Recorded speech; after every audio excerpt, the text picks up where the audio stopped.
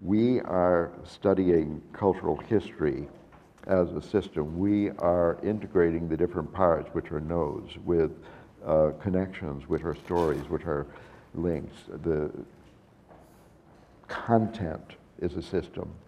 What is happening with the content, the teaching of it, is another system. It is the learning system. Then this is happening in the context of the school, which has the administration, the teachers, the pupils, the parents, and so on. That is the system. That is connected to other schools. That is connected to communities. It's a system in a system in a system in a system.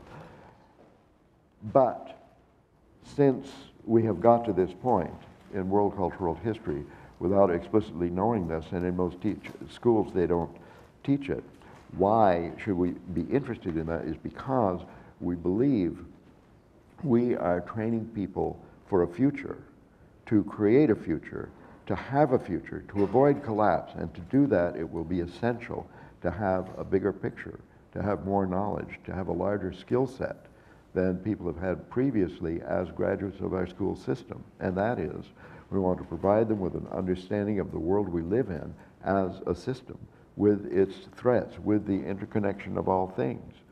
People say, well, the Easter Islanders, why did he cut down the last tree?